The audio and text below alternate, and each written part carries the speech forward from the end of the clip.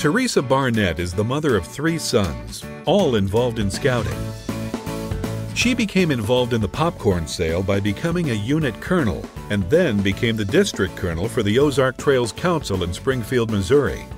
Over the 4 years Teresa has been involved, the council's gross popcorn sales have increased by 42% to $1,272,376. The average per unit sales increased by 50.7%. And more importantly, she has distinguished herself through her passion for helping scouts and scouting.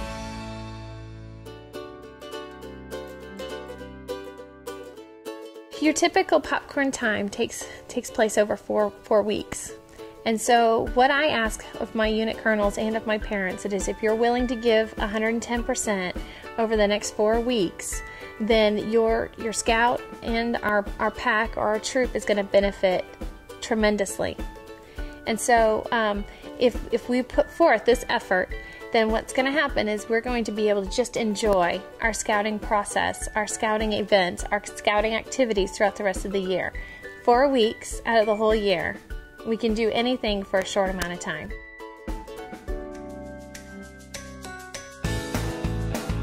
When it comes to a leader's point of view, obviously the leaders need the money to keep the program going. If the program is solid, then you're doing a lot of activities, and activities cost money, and so that's usually the vehicle. But if the leaders go at popcorn as though it's just a fundraiser, then the parents flip that switch in their head, and it's just a fundraiser. And so one of the key things that leaders can do when they're talking to their parents is to address the qualities and the character traits that we're trying to build. If we're trying to talk about communication, possibly with our Cub Scouts, there's a communication belt loop. There's a computers belt loop. And so there's with the internet sales that you have with Trails In, you can actually tie in the computer belt loop, and you can also tie in the communications belt loop very easily. There are speech opportunities in the Weeblo's book. There is, for the communications Weeblo pen, you have to give a speech, a 5-minute speech. And so one of the things that they can do during popcorn is the kid not only does a 5-minute speech, but he's on his feet for 2 hours selling popcorn. And so that's what I think unit leaders need to understand, is that popcorn can be a vehicle to earn different awards and earn different belt loops. What troops are able to do then, and at that point too, with the popcorn, is they're able to start maybe branching out and doing some salesman merit badge, some entrepreneur merit badge. I believe the American Business Merit Badge, if that's the correct name of it, you have to work a business for 6 months, and Trails In has the online program.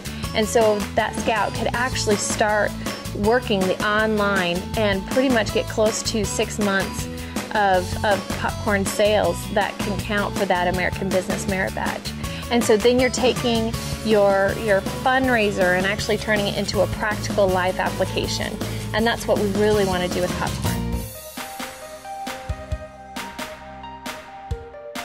If unit leaders could begin to coach these kids early on to start setting those goals and to start understanding the benefits of setting goals and what it feels like to be successful, then those kids gain that confidence more and more and more to the point that when they are Boy Scouts, the goal setting is a second nature, so that when it comes to then finally they're going for their Eagle and trying to plan out their Eagle project and then going forward with their Eagle project, it's second nature. I told them that I really wanted them to try to do individual goals at $650. And the reason for that is that when a child and a family, when they sell $650, they're able to help pay for summer camp. They're able to see different things paid for within the scouting program. They're able to get a higher prize bracket, so to speak. And so, but to go at the $650 is overwhelming. And oftentimes parents look at that and go, there is no way on earth I'm ever going to be able to sell $650, because they think they're going to have to be doing it, and they don't understand that it's going to be the kids that are going to be doing it. And so what we started to do is we actually broke it down, the $650, so that at the $100 level, that's going to your neighborhood, door to door. At the second level is the $200 level. And at this level, that is where they are going to their family and friends. And that's pretty easy, that's pretty attainable. The third level is at the $350. And that's 2 booth times. I try to have my kids sell at booths just because of the communications and the speech that it allows them, as well as it gets them, it's more visible in the community. So they have to do 2 booth times, and on average they can sell about $175 every 2 hours. That's an average. So sometimes a little bit less, sometimes it's more. And so with those 2 different booth times put together, that's $350, and that adds up to the $650.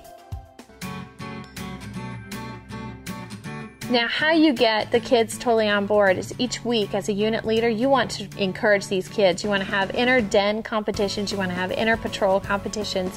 You want to try to build the momentum so that the drive to sell popcorn, it just drives itself. And then that way you've got that natural competitive boy thing going on, which is really important. And that in and of itself drives the kids to do better and better. The other thing is that 70% comes back to local scouts. There's not a fundraiser that can really trumpet that.